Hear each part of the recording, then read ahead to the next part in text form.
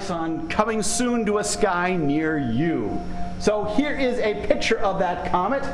And although we call it Comet ISON, it really should be called Comet Nevsky-Novichonok, because Nevsky and Novichonok are the two guys who found it. And this is a picture of them with their 16-inch telescope that they used to discover it. They found it in September of 2012, and it's reported as C2012 S1 in parentheses ISON. ISON standing for International Scientific Optical Network, which is the group of which these two astronomers were part of. Unfortunately, the media got a hold of it, saw ISON in parentheses, and said, oh, that's its name, it's Comet ISON. And it stuck. And even though it should be called Comet Nevsky-Novichonok, we give up. Okay? It has been so ingrained. Even on Hubble site, you'll find we have an ISON blog. It's not the Nevsky-Novichonok blog. Okay? It's the ISON blog. And sorry, guys, your names don't go down in history like that, unfortunately, because the media finds ISON much easier to use in their stories. But the reason why this comet has caused so much attention is because it's going to pass really close to the sun. All right? This is Comet NEAT as it passed close to the sun. You can see how close it got. Comet ISON is going to pass this close. It's going to pass 2.7 solar radii away from the center of the sun. All right, so you can see it's going to pass really close to the sun. It's going to be one of these sun-grazing comets. And actually, we were wondering, is it a Kreutz family comet? Is it like one of these other sun-grazing comets? Well, its orbit is actually very similar to the Great Comet of 1680. And at one point, there was a hypothesis, maybe it is another comet in that same orbit. Actually, it turns out that the orbits are distinct enough that we don't believe that the two comets are related. But since its orbit is like 1680, and 1680 put on such a great show, well, we're really looking for something cool. So we've been following Comet ISON ever since its discovery. Here are Hubble's two images from the spring, April 10th, 2013, and May 8th of 2013. And Hubble, was able to get reasonable images of it, but of course Hubble can't monitor it. The international group of astronomers, especially amateur astronomers, have been tracking this like crazy, and we have amazing track records of it. So it was discovered here in September 2012. And over these points over here on the left-hand side were actually pre-discovery observations. They went back in the records and found observations that had it. And you can see it's been greatly tracked throughout this. Now you can see this green line that I've drawn in here.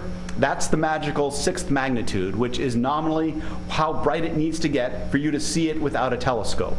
We call that naked eye brightness, around 6th magnitude. All right. And if we zoom in onto this central region here, you can see what happened. That Comet ISON was brightening according to one curve, and then it failed to follow that curve. And right here, there is a recalibration of the curve, and then it seems to be following this second red curve on up. And I have to say this is a fantastic plot from a gentleman named Seiichi Yoshida, and it's updated as of last Saturday. So this is fresh and current.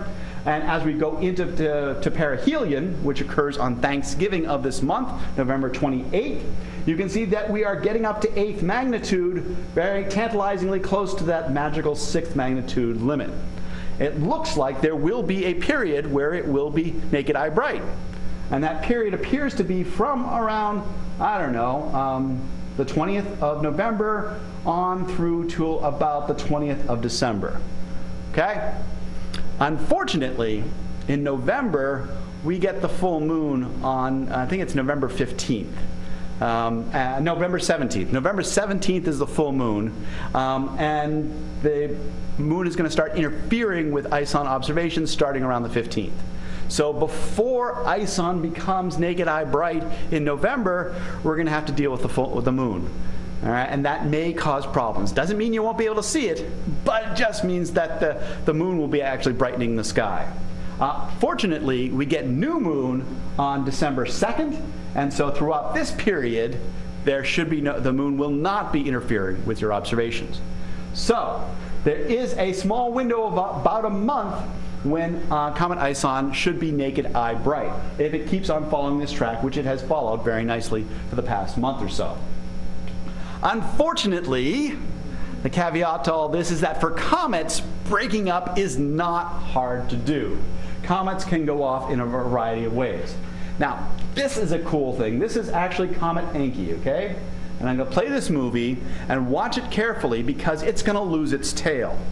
There's going to be a coronal mass ejection and a tail disconnection event.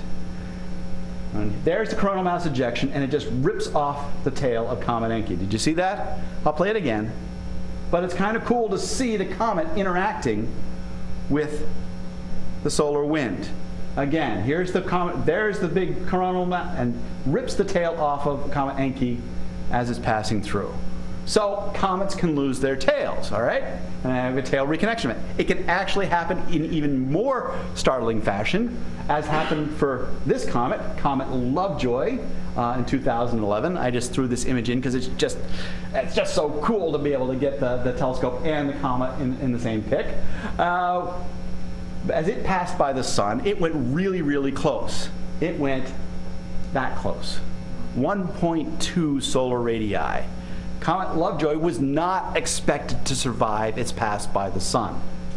Of course, we have those satellites to watch it, and this is a fantastic combination of the LASCO C3, the LASCO C2, and the EIT 304 angstrom instruments on SOHO.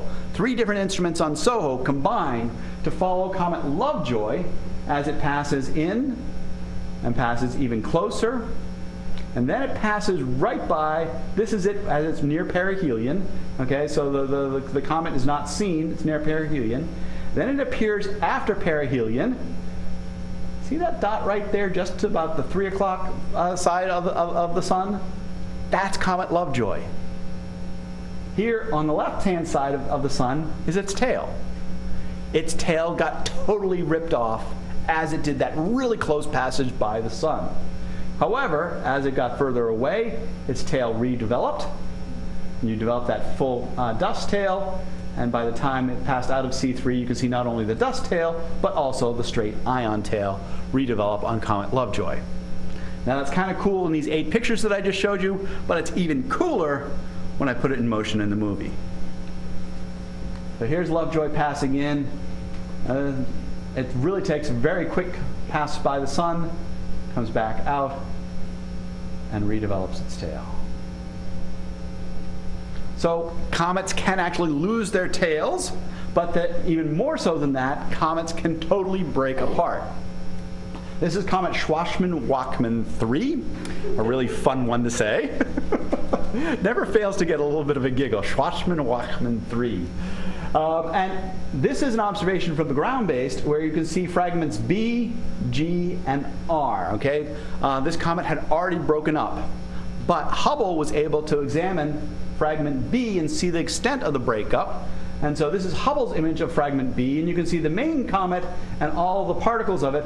And we got 3 images over the course of several days, seeing all of the small pieces of the comet that are breaking apart and going off of it.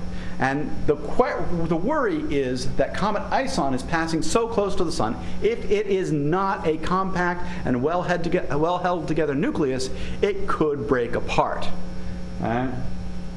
Of course, it could also suffer a more egregious fate, although we don't expect it for this. There are some comets that disappear entirely. Here is more from SOHO. There are 2 comets down here that pass in and are never seen again. All right, here this is on a loop. They're going to pass in again. And it looks like the sun burps, right? Yum, love them comets, okay? Actually, that's not, the coronal mass ejection is just fortuitous. It is not related to the comets passing into the sun. These are the really close sun grazers that just pass in and we assume are evaporated. They can be very tiny comets. As I was talking to somebody before the lecture, the SOHO satellite has discovered about 2,400 such comets. Right, they have been, by staring at the sun, they're able to see these sun grazers. They've discovered over 2,000 comets, and I'm told that 83% of them are in the Kreutz family of sun grazers. So cool, we got these satellites discovering comets, but some comets disappear forever on their passage by the sun.